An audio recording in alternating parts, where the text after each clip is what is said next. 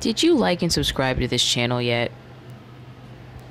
I will close my eyes and I won't look at you, okay? I know staring at people is kind of awkward, so I won't stare at you while you like and subscribe. I'm closing my eyes right now as we speak, all right?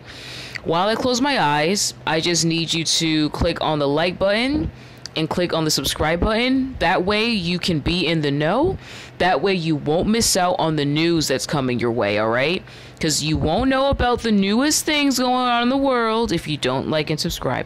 All right, I'll give you 3 seconds to like and subscribe. 1, 2, 3. Thank you for liking and subscribing. Also, give me your opinion. I want your honest opinion of the free audiobook that I made for you down below in the comment section. Click on it, listen to it, leave your feedback of it down below, okay? I will pin your comment, and I will also give your channel a shout out if you're the first one to do it, all right? Let's do this. TheGuardian.com. Shane Lowry storms to 4-shot open lead after emerging from almighty scrap. Okay, so this article is written by Ewan Murray. Sometimes sporting outcomes give the impression of being written in the stars. Shane Lowry has enough to occupy his thoughts without contemplation of becoming the latest symbol for a collective will in Ireland, but should he lift the claret at a venue deemed unsuitable for the Open Championship amid decades of civil unrest, golf will have delivered a last lap toward bitterness. Sports' unifying qualities are such a great strength, how they were endorsed as Lowry pulled Royal Portrush to pieces.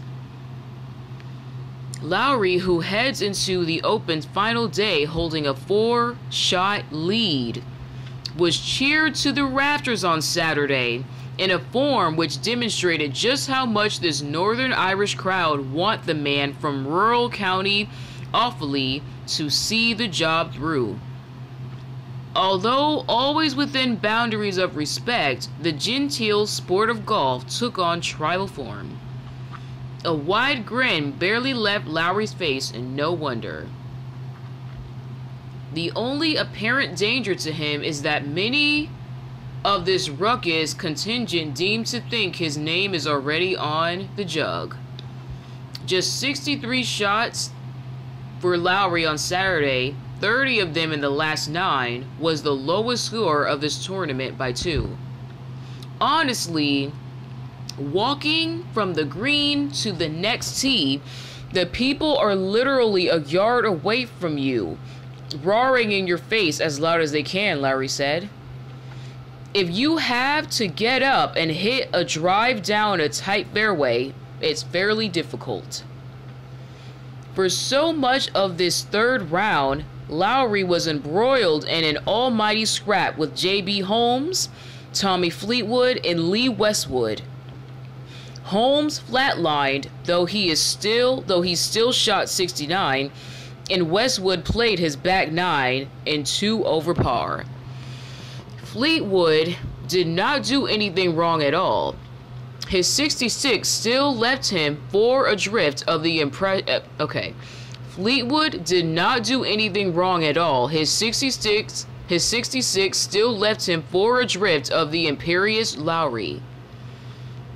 3 successive birdies from the 15th were sufficient to create an element of leeway for the 32-year-old, which means he can perhaps only give this Open away. His glorious 4-iron tee shot into the 16th made a mockery of the whole name, Calamity. Whoa, I said Calamity, and endorsed his level of confidence. That he has no major title to his name made that spirit all the more admirable. Lowry needs no reminder that he also led by 4 with 18 to play in the U.S. Open of 2016 at Oakmont. He duly slipped to a closing round of 6 over. When I finished, I looked at the leaderboard 4 ahead. I said to his caddy, Bo Martin, at least I won't have to answer any questions about Oakmont. I'm 4 ahead going into the final round of a major, said Lowry with a smile. If I'm sitting here this time tomorrow evening, having won, it will be one of the biggest things that ever happened to me. There's no denying that. But I felt at the time in Oakmont, my golf just meant a lot more to me back then than it does now. I'm not saying that it doesn't mean everything. It's my career, but I've got certain things in my life that make it different. I've got family now. No matter what I shoot tomorrow, my family will be waiting for me. Oakmont does not directly compare with Portrush because of weather disruption, which ensured Lowry finished round 3 only on Sunday morning. The R&A have taken preventative action owing to extreme gusts and heavy rain forecast for Northern Ireland. Round 4 tee times have been advanced by 2 hours. Lowry's current aggregate is 16 under. At -12, Fleetwood is 2 clear of Holmes. Justin Rose and Brooks Koepka, the last has endured all manner of frustrations on the greens, are now 7 behind.